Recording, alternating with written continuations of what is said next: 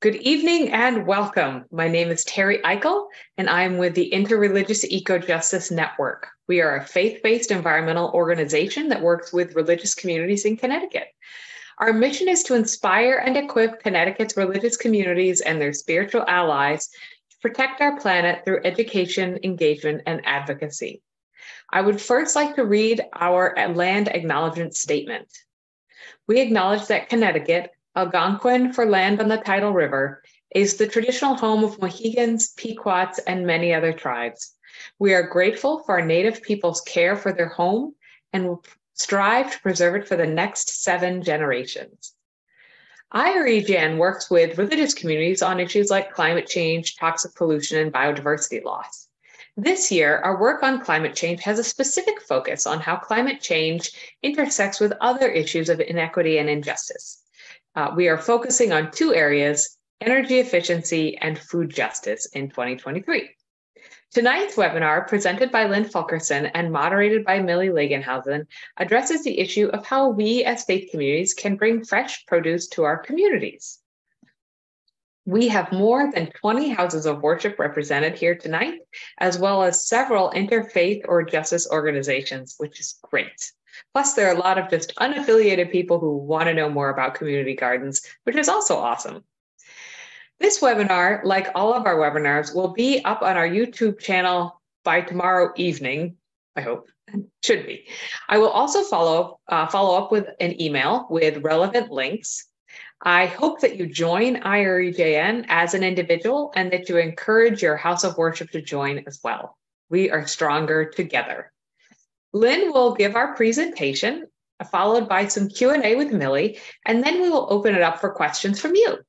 If you have questions, please put them in the chat or the Q&A. I would now like to introduce Millie Lagenhausen to introduce Lynn. Thank you so much. Good evening, everyone. My name is Millie Lagenhausen, and I'm an IREJN board member. This evening, I have the pleasure to introduce you to one of IREJN's founding members and master gardener, Lynn Fulkerson. Before we begin the presentation, I would like to read a brief biography. Lynn is a person of many interests, and most revolve around being a good steward of the earth for the benefit of all peoples. Lynn received a master's degree in religious studies from Hartford Seminary in 1993.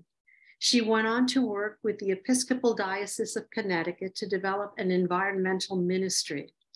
In 1995, as chair of the newly formed Connecticut Diocesan Committee on the Environment, she focused on raising awareness of the need to care for the gifts of creation. She joined with members of other faith traditions to address eco-justice issues in public policy. Together with Reverend Thomas Carr, she founded the Interreligious Eco-Justice Network, IREJN, and served on the board of directors until 2019. For decades, Lynn has devoted her time to local environmental legislation and protection in her hometown of Litchfield, successfully promoting an ordinance banning the disposal and use of fracking waste. Lynn co-founded the Litchfield Energy Task Force and served as a member of the Litchfield Green Team. She served on the board of the Northwest Conservation District, who awarded her their Conservation Award in 2017. Lynn is currently a member of the Church of Christ Goshen's Mission 4-1 Earth Ministry. Lynn has established 2 community gardens in Torrington. Also, her Goshen Green Garden grows organic vegetables that are distributed to the greater community. In 2019, Lynn and her husband, John, received the Wisdom House Community Service Award. Today, creating pollinator pathway gardens is her current passion, and mine too. So, if you have been considering starting a community garden but didn't know where to begin, you are in the right place. Lynn's presentation and personal anecdotes will guide you through the process from concept to the point where the gardening begins. Please welcome Lynn Fulkerson. Thank you very much, Millie. I appreciate that. You're very generous. And I want to thank Terry Eichel as well. I've known Terry since before IREJN, and we were participating in the Sooty 6 campaign in Connecticut together. And Terry, as some of you may know, is an opera singer, and she put together a choral group to sing at one of the Sooty 6 power plants in Bridgeport. So we've had a long partnership in addressing environmental justice issues. I also want to say that Terry has been a wonderful leader of IREJN. We've seen the organization grow under her leadership, and Terry has recently been appointed full-time executive director. So Terry, we celebrate that with you and with IREJN. I'm going to start sharing my screen now.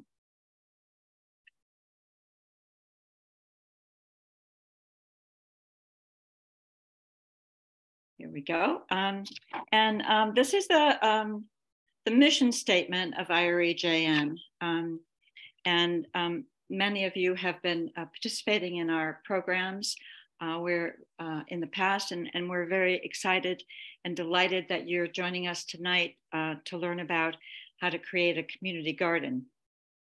It is also a passion. Creating community gardens is a passion of mine, along with the pollinator gardens. Both places you witness miracles all the time. So I hope I can answer your questions and help you in the process.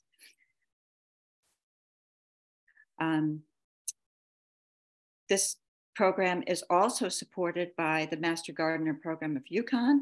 And I want to mention that Millie is also a Master Gardener.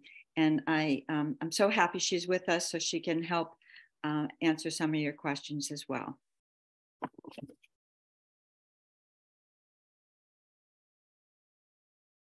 Community garden helps to unite communities. And while we grow food and we make friends and we have fun and we learn to love and care for the earth.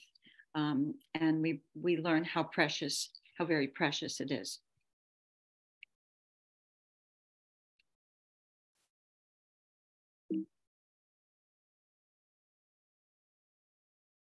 Okay, there. No?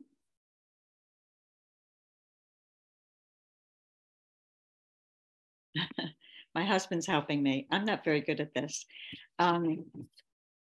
As Millie mentioned, we'll talk about how you organize for starting a community garden. What we will not cover in this presentation is actual gardening. So we won't.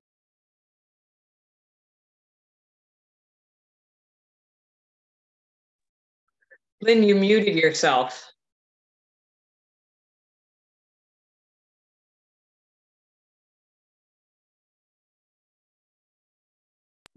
There, okay. Okay, thank you. You're back.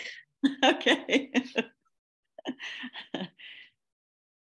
This is what kept me awake last night, actually, whether or not I'd actually be able to do this. This is my first webinar that I've done.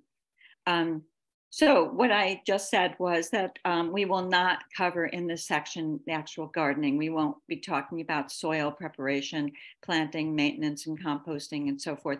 But I do want to recommend the PowerPoint that was done by Letty Nagels and Charmaine Craig. And you can find that on the IREJN website.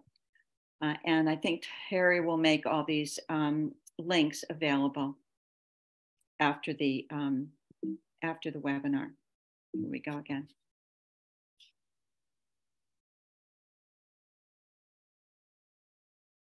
So what is a community garden? It's a place to grow, and many things grow in a community garden. We're growing relationships and friendships and community. We come together to grow. And community gardens can take several forms. They can be urban, suburban, or rural. They can be one large community plot growing for the community, or many individual plots, or both. Who the garden serves will determine how your garden is organized. They grow out of the need or desire of the community to have an opportunity to produce food and to connect with the earth. So why do we have a community garden? Well, as I mentioned, community gardens build communities and they build relationships, and those relationships last beyond the growing season. Besides, it's fun. You can see these kids are having a great time. It provides an opportunity to work together, to learn from one another. It celebrates diversity. It benefits health, both physical and emotional, provides fresh and nutritious and diverse foods, and it connects us with the natural world, with plants, birds, insects, and soil, and all the miracles that happen there. It also offers us learning opportunities. We learn to grow seeds and plants. We learn how to care for the soil and the essential life that's within that soil. We learn about composting. Why do we do it? And how do we do it? How do we conserve water? And why do we conserve water? A precious resource. And it teaches us about environmental stewardship and caring for the land, sustainable land use. It also offers life skills. So you learn to plan your garden, you learn about organizing. So you might have a plan for companion plants. You learn about rotating crops, all those kinds of things. You learn to work with teams. And some community gardens, you actually learn food preparation. And it creates a healthy and beautiful environment. Here you see some kids working in a community garden in an urban setting. And more children enjoying the garden. Gardening is cheaper than therapy, and you get tomatoes. I love that. So we have fun, we enjoy the sunshine, we make friends, we get lots of exercise, and on top of it all, we get food. Not only lots of tomatoes, but often lots of zucchini. So first things first, take a measure of the level of support in your community for this project. Engage your community from the beginning. You're going to hear a lot of that from me because it's one of the keys to success for your garden. Engage your community from the beginning. And what do I mean by that? First, if this is going to be a project of your house of worship, or maybe it's a project of another organization, maybe it is your community center. Perhaps it's your land trust. Perhaps it's your garden club.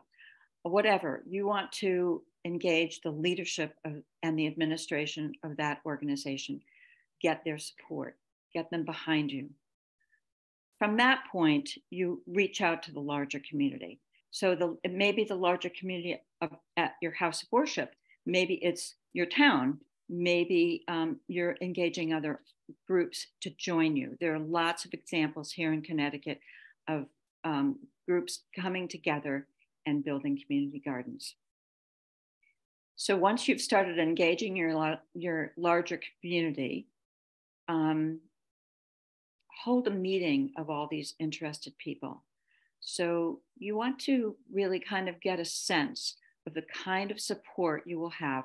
So put together an initiating team.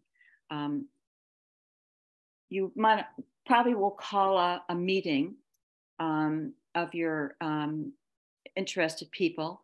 And at that meeting, you can begin to organize a leadership team. See who's interested in being a coordinator. Maybe you'll have several people who will coordinate and organize your tasks. One of the things you want to do early on is with your leadership team is talk about how decisions will be made and how work will be shared. Also, communication with the members of your community that are interested in the garden is essential. So start making lists of names and contact information. What your mission is for your garden will determine who the garden will serve. It'll also decide, it will also give you some goals and objectives to work on. So create a mission statement and list your goals and objectives. From there, you can begin to design a garden that will work best for your purposes. So you have to have a sense of direction of where you're going and what you want to do. Here's a sample mission statement. The community garden's mission is to grow fresh, organic food to distribute free to local distribution centers that provide for those in need. It's to offer an opportunity to grow fresh, organic food to members of the community. So this garden is going to not only grow food to give away in the community, but it's also going to offer the opportunity to garden for families and individuals or organizations. Provide educational opportunities to the greater community, provide support to those who wish to grow food but are in need of assistance. That's going to help frame how you design your garden. If you're going to engage people who need assistance in the garden, you'll have to accommodate them in some way. It may mean raised beds, benches in the garden where people can rest and so forth. What kind of community garden?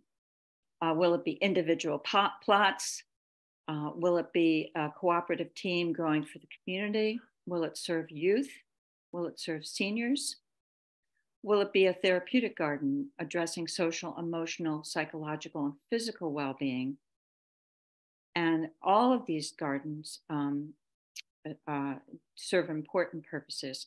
At the same time, you want to explore the benefits of organic gardening. So once you have your mission statement, you can begin to visualize what your garden is going to look like and what you want to happen there. While all these gardens serve as catalysts for bringing people together and improving community, some of them grow food for the gardeners themselves. Some of them donate their produce to the hungry and food insecure. Food equity is an area that community gardens serve well. You want to focus on education, skill building, nutrition, health, well-being, and exercise.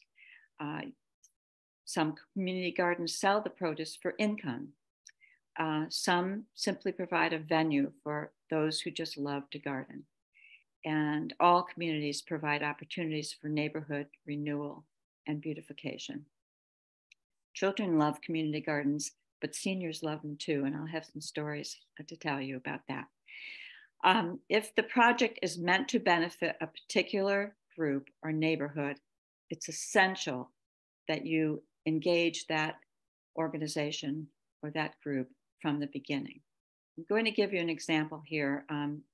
I helped to start 2 community gardens in Torrington, Connecticut. We are fortunate and blessed to have Primetime House in Torrington. Primetime serves people who have mental health issues. They strive to help their clients become independent. They teach them skills, and they also help them to become integrated into the community. They reached out to our church when we received a grant to build a community garden, and they expressed their desire to have a community garden, not only for their clients. This is a day facility; it's not a residential facility, and they wanted to also invite the neighbors in. There, across the street from the Primetime House, is a old factory that was repurposed into condominiums.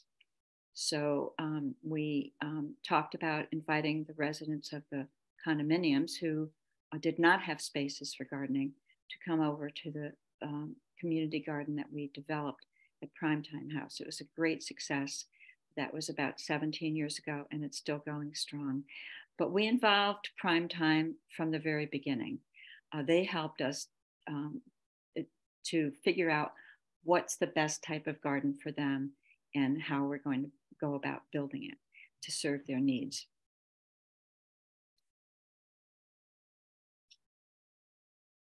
So Now you have your leadership group. You've talked about what kind of garden you want to have. Name your garden. Make sure you have a mailing address and a central phone number for people to contact you. The next step is to find a site. You may be fortunate, perhaps your house of worship has plenty of land and it's suitable land. That would be great. Doesn't always happen.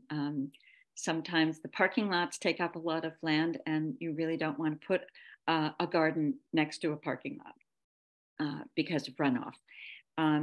You need to have a minimum of 6 hours of sunlight a day, preferably more.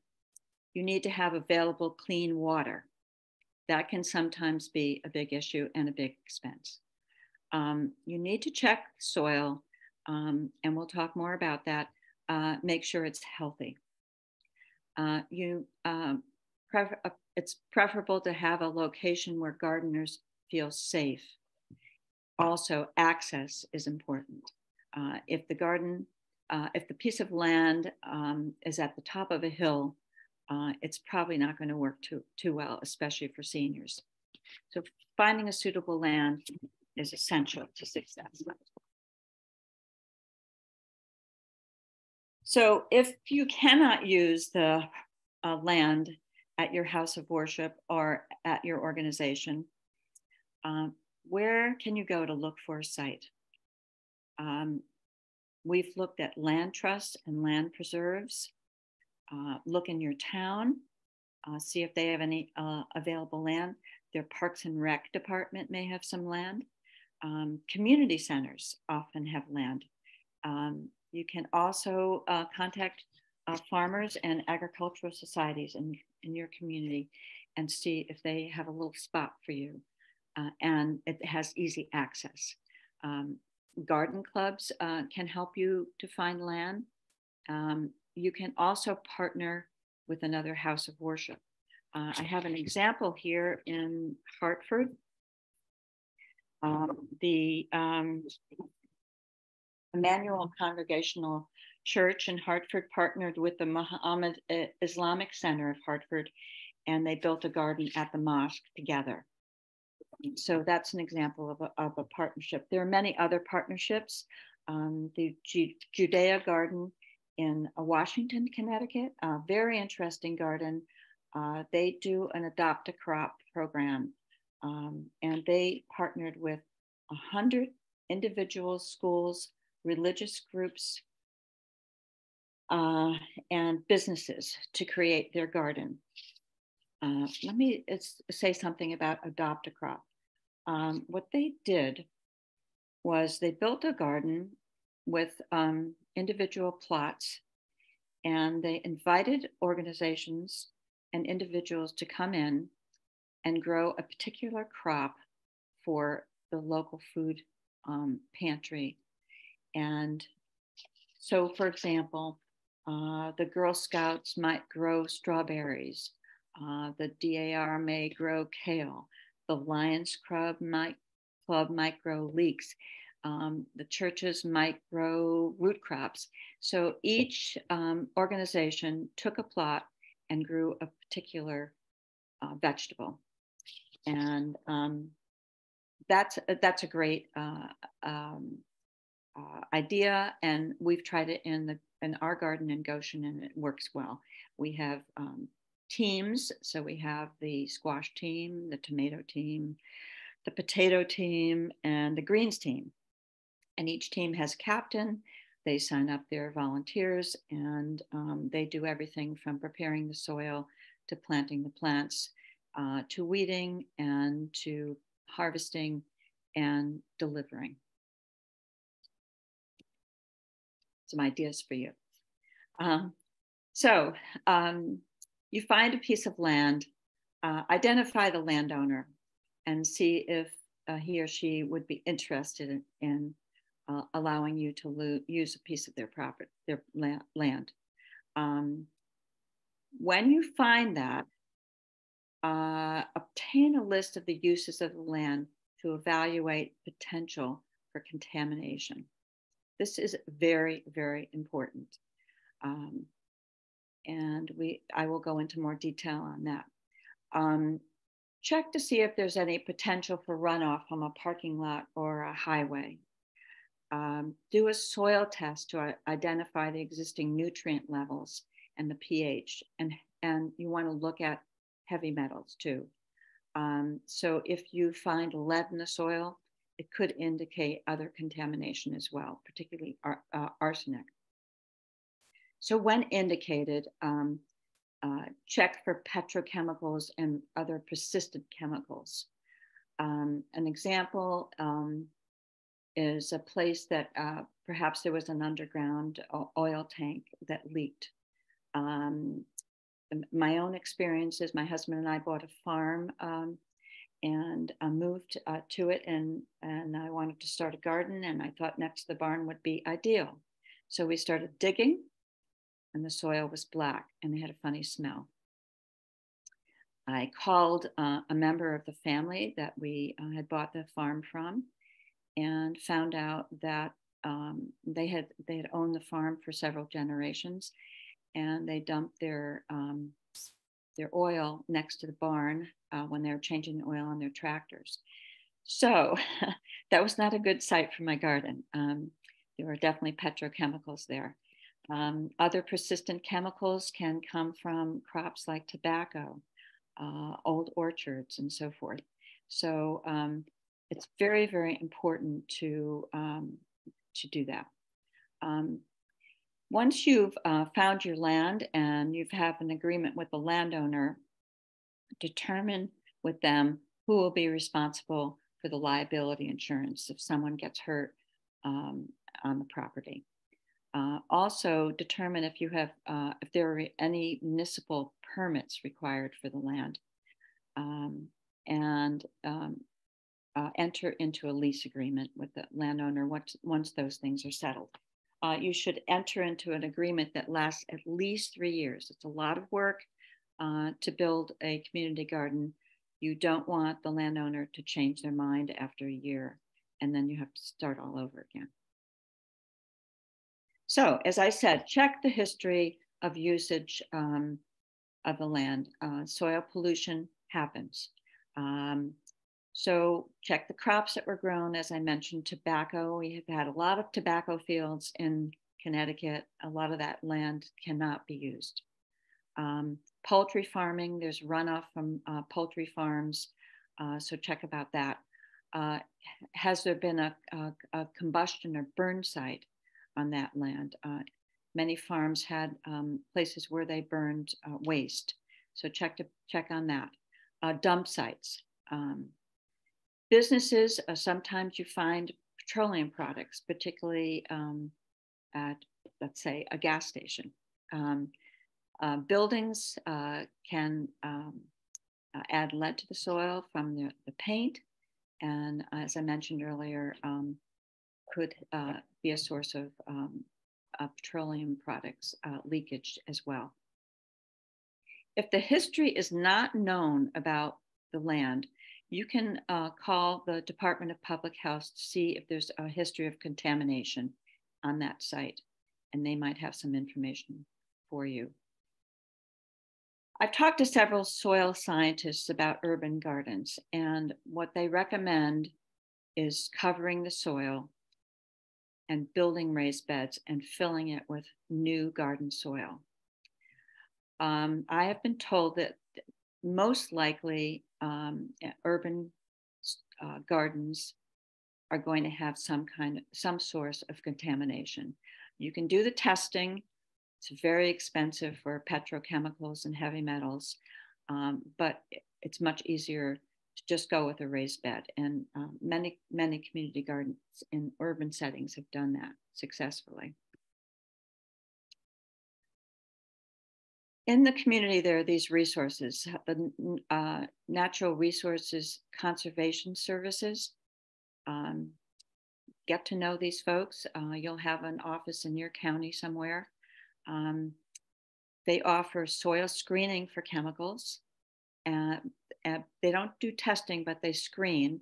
They look for indications of contamination. They also offer grants and cost sharing for a lot of community gardens. They will help share the cost for raised beds in an urban garden. They also encourage mulching to keep down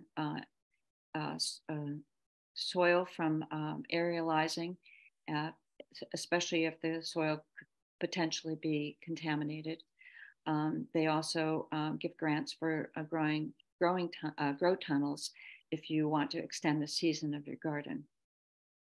Another source of grants is the New England Grassroots Environmental Fund. They've written grants for they've given grants to many community gardens in Connecticut.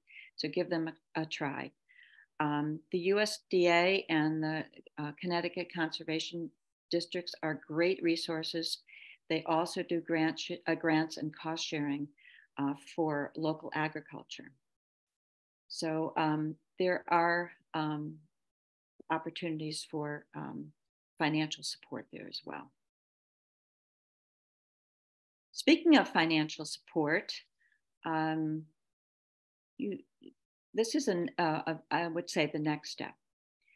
You need to estimate the cost of your garden. So you've already envisioned your garden, you know what you want to do. Look at what you're going to need and develop a budget. I recommend making a wish list and putting it out to your community. It is amazing the support that you can receive from your community. People have things that they would like to donate to you.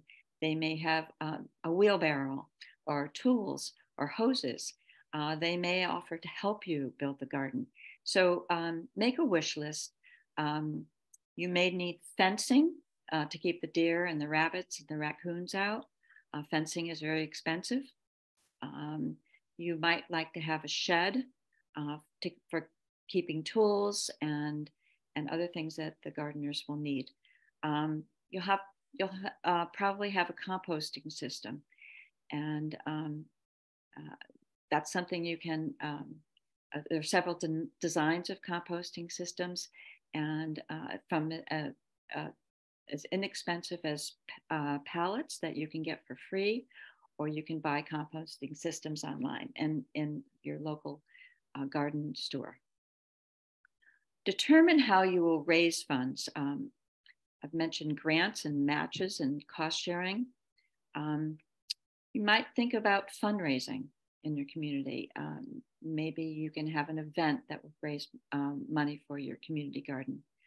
Look for sponsors. The man you see on the ladder in this photograph, he donated that beautiful shed to our garden and actually came over and painted it too. He donated it in memory of his wife who was deceased and was an avid gardener. Decide if you want to have membership dues or fees for your gardeners, which is a source of resources, but it's minimal.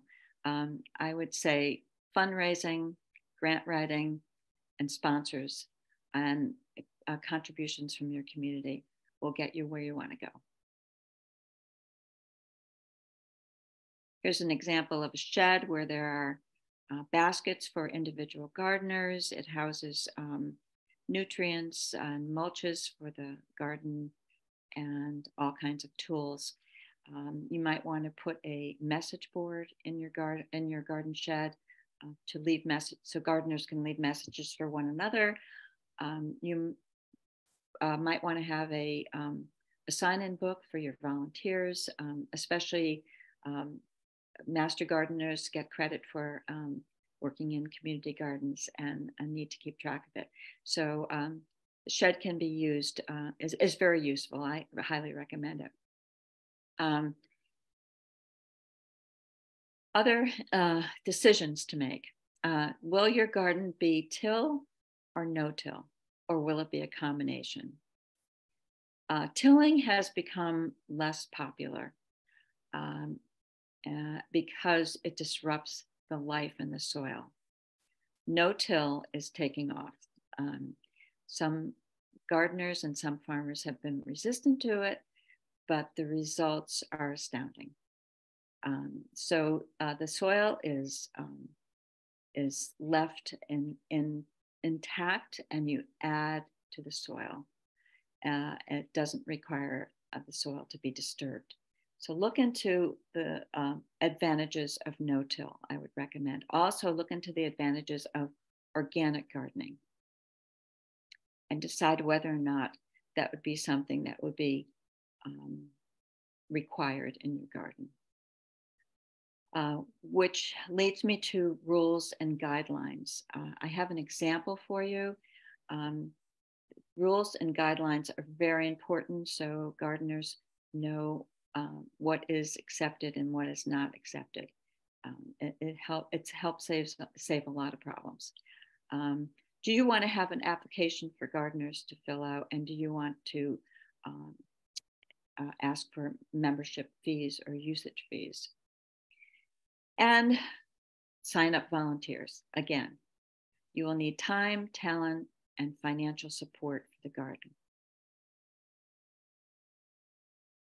And here are some happy volunteers getting ready for the garden, and there's still snow on the ground. Looks like today. We're all dreaming of the garden. Engage your local and civic and youth organizations. This is a Boy Scout troop that loves to come to the garden and help us, and they have a lot of fun. The Lions Club also comes and helps. The 4-H'ers, master gardeners, as I mentioned, local garden clubs like to get involved. And another organization that you might not have thought of is the Connecticut Alternative Incarceration Program. Let me tell you about that.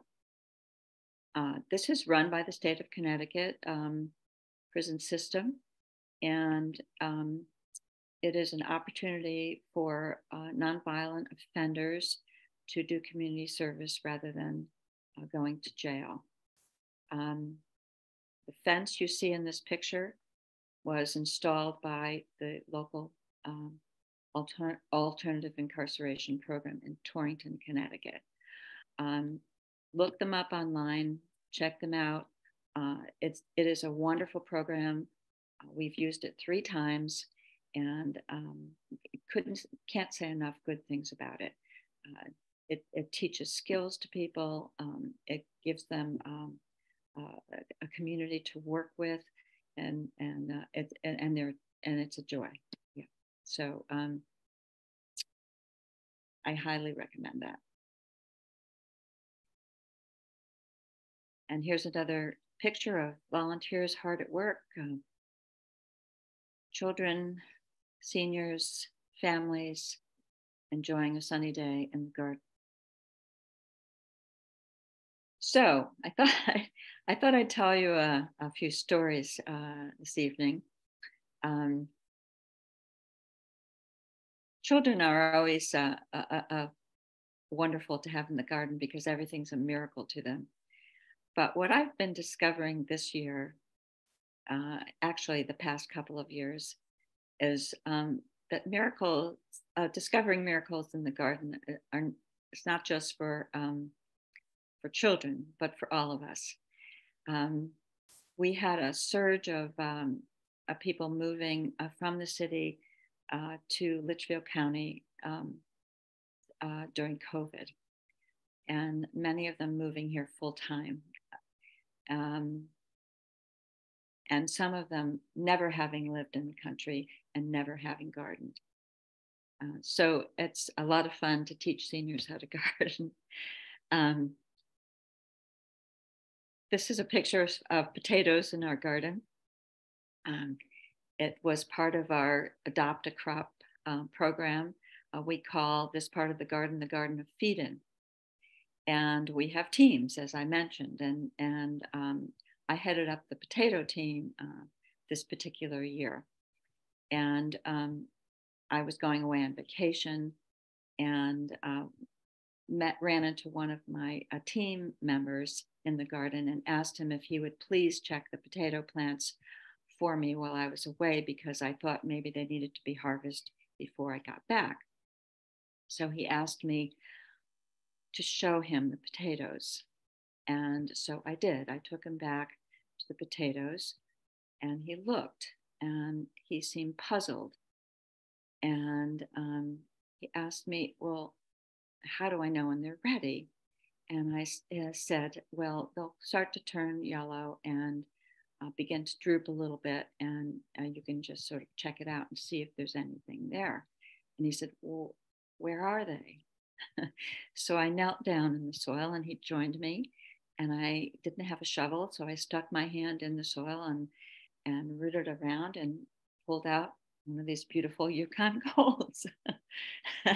And I thought the man was going to fall over. He was so surprised and almost speechless. And I said, go ahead, you can do this too. And the next thing I knew, he was rooting around in the soil himself and pulling out as many tomatoes as he could find with a huge smile on his face. And he was absolutely delighted. This man had never gardened before, and had recently moved to Goshen, Connecticut, and was having lots of fun in the garden. That's one of my senior stories. I mentioned earlier that it's not, sometimes you have problems in the garden. Angry neighbors and negligent gardeners, often the two are related. So you get complaints from the gardeners that the garden next to them is full of weeds, and the weeds are producing seeds. And the plot is neglected, and mildew is growing all over their tomato plants. And so gardeners can get very, very upset. A well-organized garden with a strong leadership team and committed members can overcome these obstacles. It's sometimes difficult. The best thing to do is have your gardeners sign an agreement that they will abide by the rules and regulations. In our garden, we call it courtesy in the garden. And I'm going to give you a sample of what these rules might look like. Whoop. Here we go. This is in the first person. And, oh, thank you. My husband's helping me see the screen because I can't see it. Well, anyway, decide, as I mentioned earlier, decide if you're going to charge a fee for use of the garden.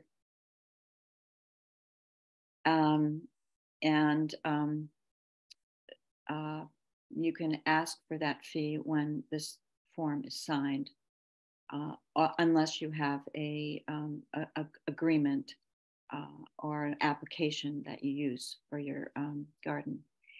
You can include this. This, I think this top line says that I will, does that say? Oh, my fee will be refunded to me when I clean up my plot at the end of the season. You can do that. I think it would be complicated. We don't do that, but we do require the gardeners to clean up their plots at the end of the season. Doesn't always happen. I will have something planted in my garden by the date given and keep it planted all summer. This doesn't always happen either. One year we had a garden plot sit there for over a month after the garden opened. And I called the person who had signed up and paid for the plot.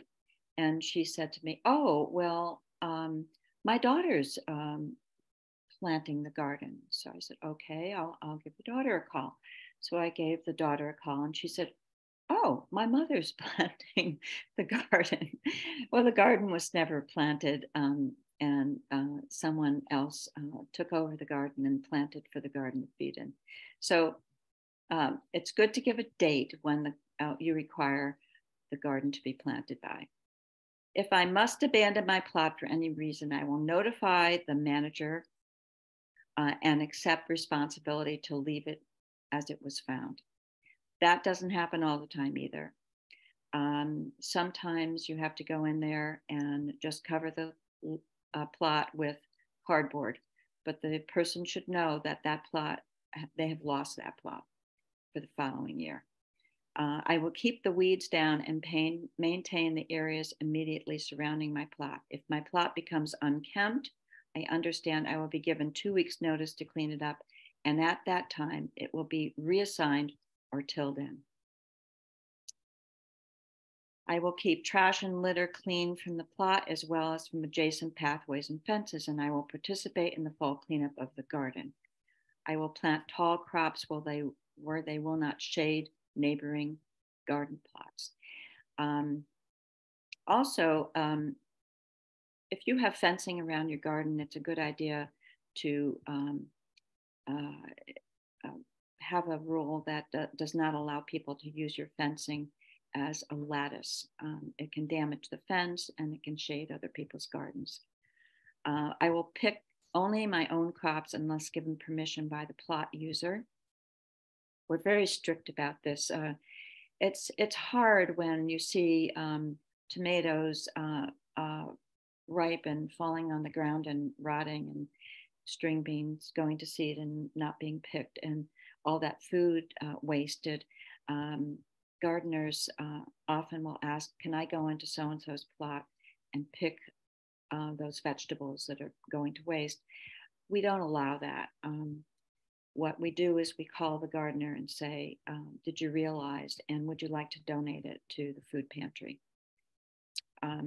Best not to give permission to take food from other people's plots. I will, if you're going organic, I will not use fertilizers, insecticides, or weed repellents that will anyway affect other plots. We don't allow non-organic fertilizers in the garden, and we don't allow any chemicals in our garden. So you might want to decide on that and include it in your rules and regulations. Another good idea is I agreed to volunteer so many hours towards the community gardening efforts. Lots of things need to be done in and around the community garden. Someone has to clean out the shed once in a while. Maybe you have grass in your plots that needs to be mowed. Maybe you need weed whacking done around your fence. Maybe someone needs to turn the compost pile. So this is a very good idea. I will not bring pets into the garden. Dogs and cats can be very disruptive to the garden, and some people are not animal lovers. So probably best to keep pets out of the garden. I understand that neither the garden group nor the owners of the land are responsible for my actions. We talked about this, a release of liability. Therefore, I agree to hold harmless the garden group and the owners of the land for any liability, damage, loss, or claim that occurs in connection with my use of the garden by me or any of my guests. Signed and dated, plot number. Definitely, let's see, here we go.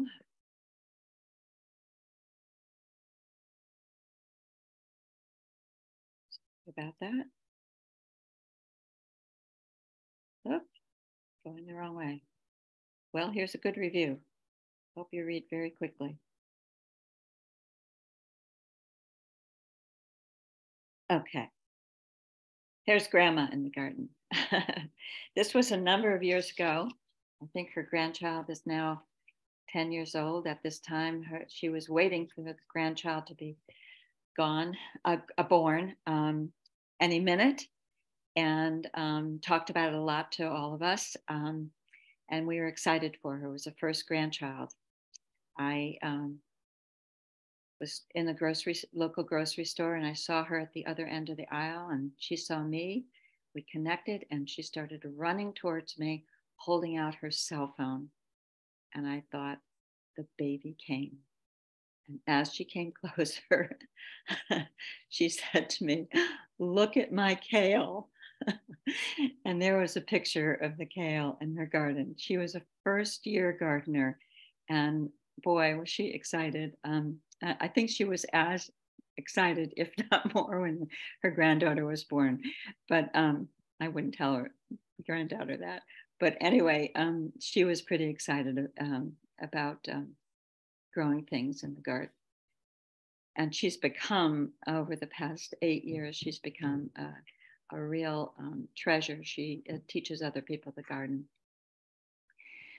So what are the other things you can do in the garden? We give a series of workshops, workshops on planting, growing from seed. We usually do that in April indoors because we're not out in the garden yet. We do composting workshops. That is really essential if you're going to have compost bins on your property, because on your garden, because lots of bad things can happen in compost bins. You might find yourself pulling out lots of plastic bags and things that don't belong there. So workshops on composting. We've had workshops on soil, many other topics. So have a place where your gardeners can be comfortable, maybe a place in the shade, some place to sit, and provide these opportunities. Celebrations, Earth Day celebrations in the garden, worship in the garden. Gardens can be a place just to meet and have a meal together. Potluck gatherings with food from the garden. Beautiful. Music and celebrations in the garden. You can see our compost bin in the right-hand picture. We throw lots of shredded paper in there. So if you have documents that you're shredding at home, bring them to the compost bin. It loves carbon. Newspaper, shredded newspaper, lots of cardboard. 2/3 brown, which is mostly paper, and 1/3 green. Other events in the garden, work days. These are days that we invite all the gardeners, and often we invite the scouts to come over and help us, the youth group at our church, and we provide some refreshments for them. Open garden days. This is something that happens in our community. People open up their gardens on a particular day in the summer, usually in August. So we open the community garden and we have greeters and we have tours of the garden. It's wonderful for the community. People get ideas. They learn that you're there. They sign up to volunteer. They learn about gardening. I highly recommend open garden days. If your community doesn't do it, your garden can do it. And as I said, create a shady meeting area in the garden and spend some time there. Great to have benches in the garden, especially if you have a lot of seniors in your garden like we do. And here's Charles. Charles joined us last year, recently retired, spent his whole life in New York City, knew nothing about gardening, had never done it. And he was a little hesitant at first. We gave him lots of coaching.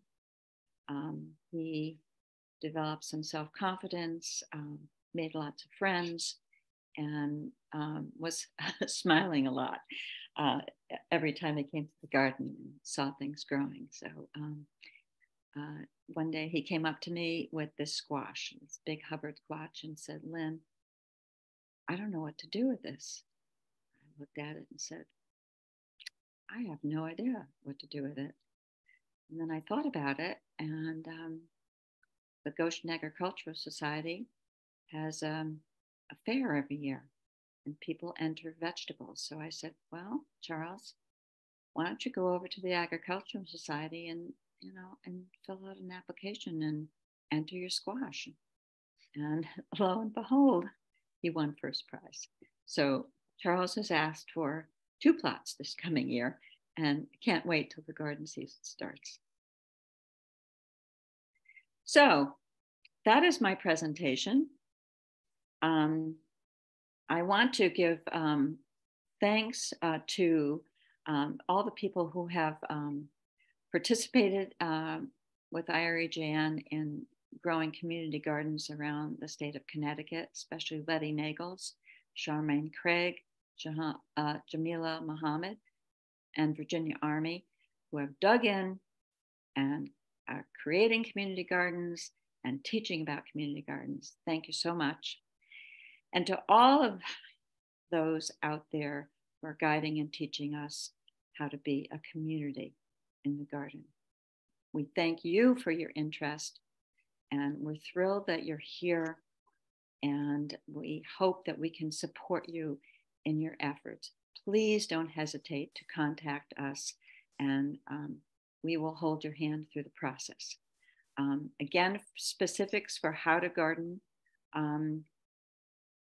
go to IREJN and to this website that you see on the screen. You can take a picture of it, or Terry will put it up on our website. The garden is to feed not just the body, but the soul. Not just the body, but the soul. It's soul food. And it's miracle. In my tradition, when we finish worship, we say we have a common commission. So I have taken our common commission, and I've reworded it a little bit to suit the garden. So I thought maybe we could say this together. Let us now go forth into the garden in peace, being of good spirit, holding fast to hoe and spade, bringing new life from soil, strengthening our bodies while supporting our communities, helping the hungry, honoring all people, plants, and creatures, and loving and serving our God, and rejoicing in the miracle of life on this planet. Thank you very much. Thank you so much, Lynn. That was great. I mean, so much goes into planning a community garden. And I mean, until I saw your presentation, it was great how much you covered the nuts and bolts, because that is what will really help a community garden get solidified and be successful in the future. So Millie, do you have follow-up questions? Do you want us to sort of look at the Q&A? The only thing I wanted to follow up on was the benefits to emotional health. When you think of being in the garden, we have so much talk nowadays of isolation, particularly after COVID, and children sort of on their cell phones and videos. And there's something about getting in the garden in the quietness, or sometimes not so quiet, but there's something very healing about the garden. And I think that's something that really needs to be emphasized, that it's not just food, but it's that wonderful feeling of calm that you get when you are in the garden. I couldn't agree more with Millie. When COVID first started, our garden committee got together and said, on Zoom, I should say, and said, do we open the garden this year? And we said, yeah, absolutely, we open the garden this year. And it was one of our best years in the garden, because people were so excited to be there and to be with other people. And it was so healing for us. So yes, in so many ways, the garden's healing. Just witnessing the miracles in the garden. It's funny, I want to follow up on that, is anytime I'm giving a talk, and I could be talking about legislative advocacy or, fossil fuel pollution, something that doesn't have anything to do, obviously, with gardening. But when people ask me, what are the top 3 things I should do, my third one, the one I always close with, is plant something, whether it's a pollinator garden or a veggie garden or a tree, once you get out there and plant something, it'll actually make you feel better, because that's something I think that needs to be recognized a little bit more, or is that the environmental work can be very hard. It can be discouraging. But when you're working with the land and growing something and watching it come to life, it is healing. So, but anyway, yeah. So I'm glad you highlighted that. And on that same topic, it's anytime you plant a garden, you benefit the environment, because that compost pile is absorbing carbon from the air. Mm-hmm. And that green space is now not becoming a heat sink like anything that's paved over. Mm-hmm. So those little things that you're doing really add up. Imagine if that mm-hmm. were done by many, many people. I mean, it really could have an effect. Mm-hmm. So I have one question. I have a question in the question and answer from RD, who said, are there any insurance issues involved? I think I could answer some of that. I'm sorry. Yeah. Liability insurance, yeah. Yes. So sometimes the landowner will include it under their liability insurance. If not, then you have to go to your organization. If it's not on your site, if it's on another site, you have to go to your organization's insurance company and see if they can extend it. In our case, our garden is a project of the church. And so because it's a project of the church, our liability insurance covers it. Is it on church property? It's not our property. Okay. No, it's not our property. It's usually a rider on an insurance policy, yes. And it's not that expensive. It could be, I don't know, $100 or something. And mm-hmm. you would just add that to your cost in your budget mm-hmm. For the creating the garden. Mm-hmm. I think it's important to have your gardeners sign a release of liability too as well. Our garden is at the church in Goshen, is located at the Goshen Agricultural Society on their land. And they required us to have the gardeners sign a release of liability. So Brenda wanted to know, will this agreement be available to us as a reference? And yes, it will be. And then you got a lot of compliments from people who loved the revised Common Commission. And Sabina said, you have a valuable wealth of information. Thank you for being a resource. Janet Hooper said, thank you so much, Lynn. Love the final commission.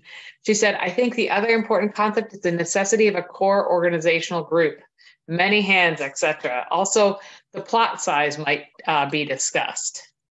Yes. Okay. 100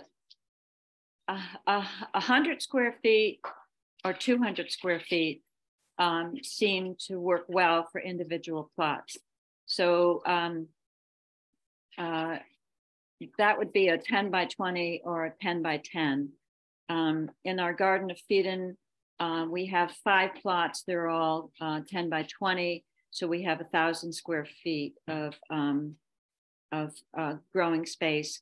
And we generally grow, Janet Hooper can correct me on this because she's the one who keeps track of it all, anywhere between 500 to 700.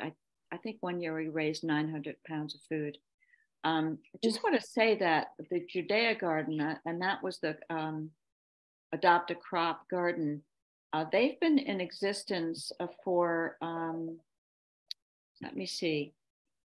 They've been in existence for, I think, 13 years. Over 13 years, they have grown 40,000 pounds of food. Can you imagine? 40,000 pounds. Oh my goodness. I think that's incredible. And they, going back to what Millie said about how community gardens make us feel good, feel better. I want to say that we have a woman who is not able to work in the garden, but she wants to be part of the garden. So she comes about once a week and she picks up the vegetables and she delivers them to the food pantry. And it's an opportunity for her to get out, be in the community, and see a smiling face at the food pantry.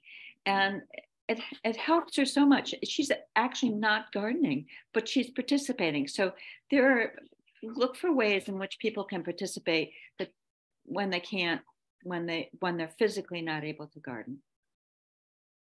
You can do a lot of good. They can also order seeds when the seed catalogs come out, if they want to do something like that. Or start seed in their home. Actually, I've been doing that. I started mine in January. This is a little a lavender plant from seed. So hopefully by August, it'll look like something. Oh, that's awesome. But I have one of the kits with all the lights, the grow lights downstairs in my basement. So I grow our lettuces. Nice. Do we have any more questions? Yeah, there are a couple in the Q&A.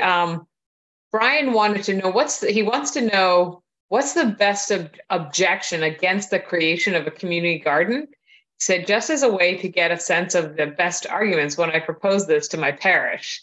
So he wants to know, like, what is the most, what objections is he likely to come up against? If I may answer, I worked at a community garden in an inner city, and people were afraid that it would be a place where people hang out. So they were nervous about it not being populated by gardeners, but by someone else that they may not have wanted. That was not a locked garden. That was just open to the public, and they could come in and pick whatever they wanted to or participate. So I would say that was one issue. I haven't actually come up with any resistance. I did have one man who was very upset that we were bringing the alternative incarceration program to the town. And so I asked him if he would, I told him when they were going to be there, and I asked him if he would go over and supervise. And they were there for 3 days. And the next time I saw him at church, he came walking over to me, and I thought, uh-oh. And he said, Lynn, that was one of the best things I've ever done. So he couldn't say enough good things. I haven't found any resistance at all to community gardens. I helped start two in an urban area. When we moved to Goshen, and our pastor, I guess my reputation followed me, asked if I would start one in Goshen, which is it's an agricultural, it has a history of being an agricultural community. I thought, well, what do they need a community garden for here? And so the pastor said, well, let's put it to the congregation and let them vote on it. So the next Sunday, she did. Everyone raised their hand. So, there was no objection at all. So I don't think you'll have any pushback. I wouldn't worry about it. So Diane said, this was wonderful. She loved the way Lynn presented the steps and Millie's input. She said, during COVID, I found my community garden plot an inspirational place to recharge with community. Her question is about how much does a typical raised bed cost, typical size, height, etc. And she also said, please also include the Connecticut Deep for both pollution sources and garden grant opportunities. So I'll say probably the grant opportunities will have to get out to folks a little later. I don't know if Lynn has them all on hand. Right. However, typical raised bed cost, what do you think? Well, it depends on what you're using. If you're using scrap lumber, it's you can pick it up at your local recycling center. It doesn't have to cost you anything.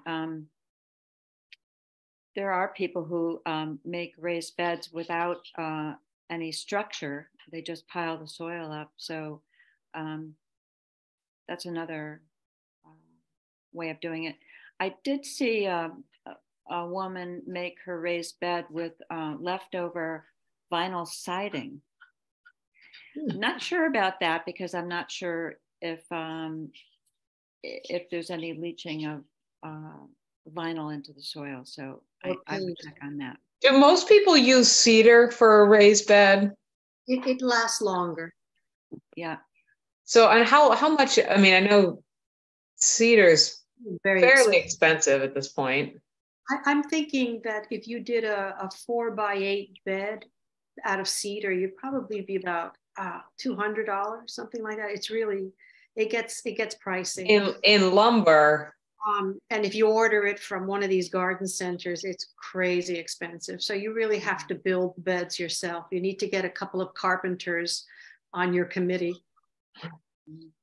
And about bringing soil, filling in soil, how much does that cost? I know, Millie, you talked about organic soil in the bags and whatnot. You use a lot of soil.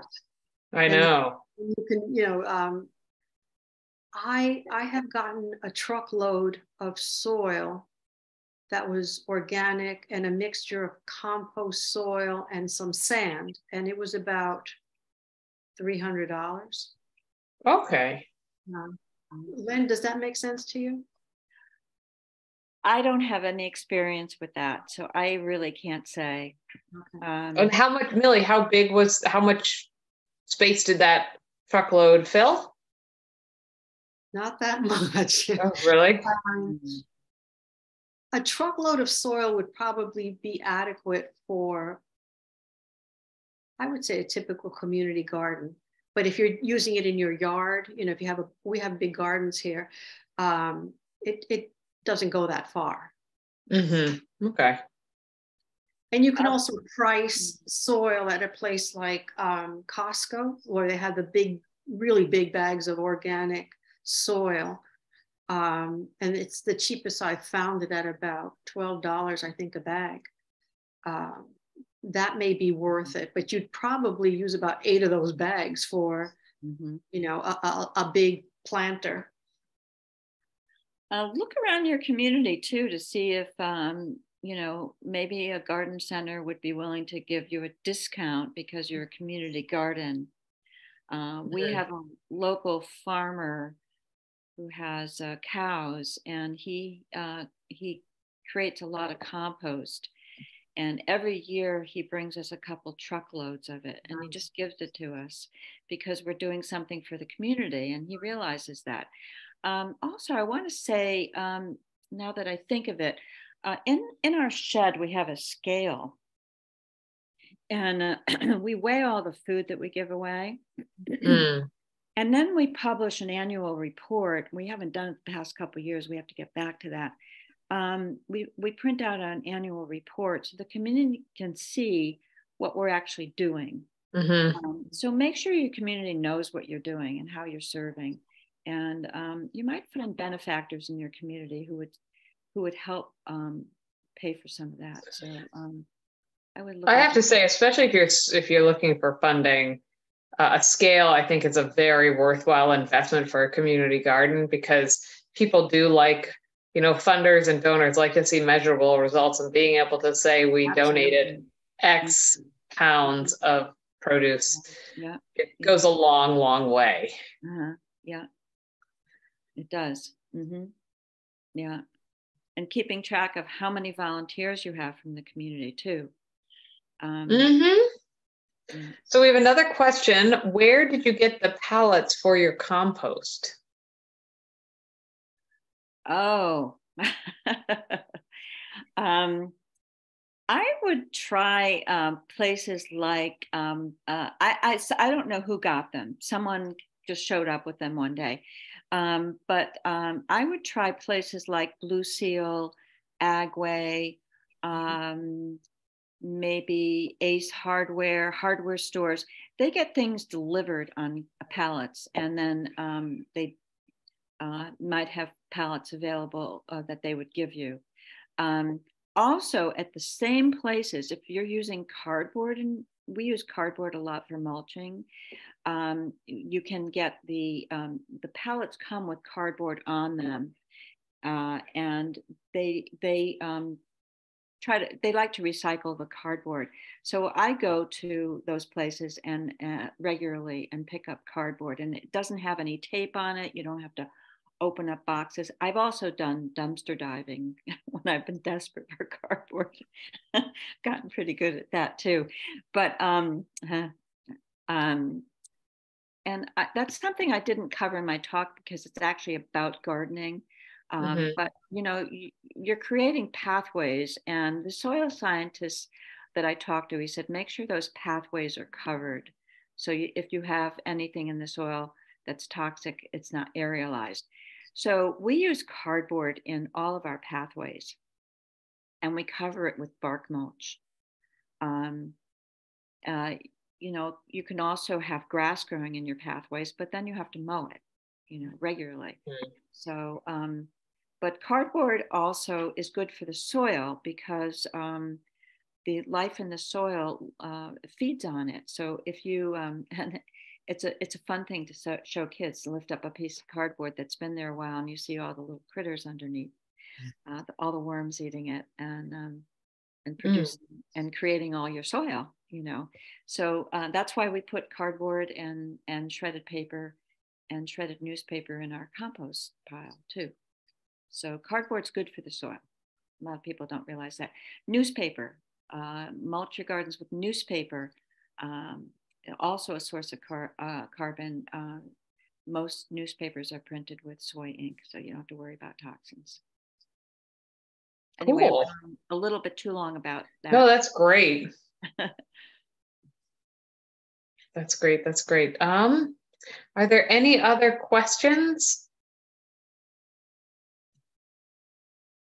A lot of compliments.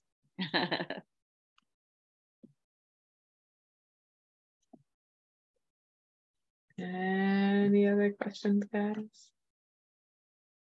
It's a lot to absorb. Let's see here. Alicia just said, I just priced my 4x8 and 4x8 by 1.5 raised bed with Old Castle concrete corners for $120. You can save money on soil by putting sawdust or wood chips and a little manure for added nitrogen on the lower levels. Garden soil is about $50 a cubic yard. And I think a truck is like 8 cubic yards, something like that. So yeah, that sounds about right. For sure. Alicia, where are you from? I live out in Preston, and I feel like garden soil is a little bit cheaper than that, but I also haven't gotten it, and I didn't need it last year. I had it left over.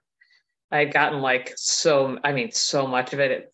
I had this hill, so I kept chipping away at it. Now I'm out. Now I need more if I'm going to do that route. So, cool. Wow, that's great. Any other questions from the folks? Let's see here. This is great. I'm anxious to get gardening now after all this. I know. Yes. Janet has Janet Hooper. I'm going to allow you to talk. Oh. You've got your hand raised.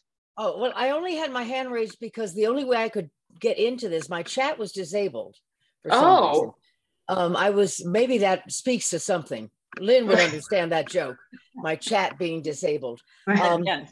I was just going to clarify a few things. One year we did actually half a ton of food was made in our 4 or 5 little Garden of Eden thing. That was an unusual year. Usually it's less. So that was one thing. The fellow that asked what pushback can you get? One is your budget. And if the church or the organization feels, oh my gosh, we can't, you know, fences are expensive, blah, blah, blah. You know, there are grants in our part of the world. The Taconic Foundation, which is in, Southwestern Massachusetts, helped us. So if you're up in our part of the world, Northwestern Connecticut, Taconic Foundation. There's also a couple of grant givers in Maine that we utilized. Again, we got about $1,000 from each one of those. That was just enough for us to kickstart what we were doing. Let's see, what else did I go on and on about? Lynn mentioned the fact that we have gotten compost, manure, wood chips from local people for free. And again, that's the nature of whatever the community you're in to figure that out. The other thing would be criteria in terms of what pushback, who's going to get a garden? Is that horrible man down the street that we all don't like, is he going to get a garden? I'm being facetious, but, and so you in your group, as you get organized, you need to set up how you're going to, first come, first serve. Is everyone going to have a small plot, a big plot? Are they going to be only church members? Are they going to be, if that, whatever. So that's another thing to throw into the mix as you're working towards your goal. And that's the end of me. Well, thank you so much. Thank you, Janet. Thanks to everybody. Yeah, and I want to say that our garden, though it's sponsored by a church, it's open to everybody in the community. We do have priorities to church members, but then it's open to the general community. And it's a great place to get to know your neighbors. That's great. Yeah. So, and we have apparently, so Sarah said Lynn's church is offering a seed starting workshop. If you want to promote that, Lynn. Yes, that's on March 15th, I believe. That's a Saturday. It's March 15th at 10 a.m. at the Church of Christ on the Rotary in Goshen corner on the intersection of Route 4 and Route 63. You can look it up, Church of Christ in Goshen. Cool. And great. That's being given by Elaine Zulo is also joining. No, Sarah's saying it's March 25th, not the 15th. Oh, March 25th. Thank you, Sarah. So John, which is John or Nancy, wanted to know, does a composter attract pests? It can. It can, but if you turn it over, if you kind of bury what you throw in there, maybe turn it over and get some leaves on top of it, it's not as likely to attract as much. The birds pick at it, the raccoons pick at it, the squirrels, everybody goes in there. So I mean, I have a compost pile and I do attract lots of fauna, but they're hungry too. Yeah, we have frequent visitors to our compost bins as well. But I agree with Millie. If you cover it over, have a pile of leaves handy when somebody makes a contribution. We actually have a compost bin at our church. So before you go into the church door, you can make a charitable contribution to our compost bin. That's awesome. Composting is so cool.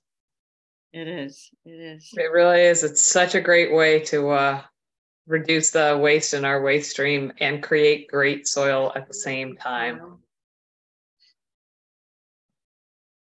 Right, let's see here. So don't throw away the shredded paper from your. Oh, geez. So Phoebe said, how do I get Lynn to North Carolina to take charge of a condo community garden that has rules but no enforcement? Oh, Lynn, you got to take it on the road now. You know who Phoebe is. She's my daughter. No way. That's so funny.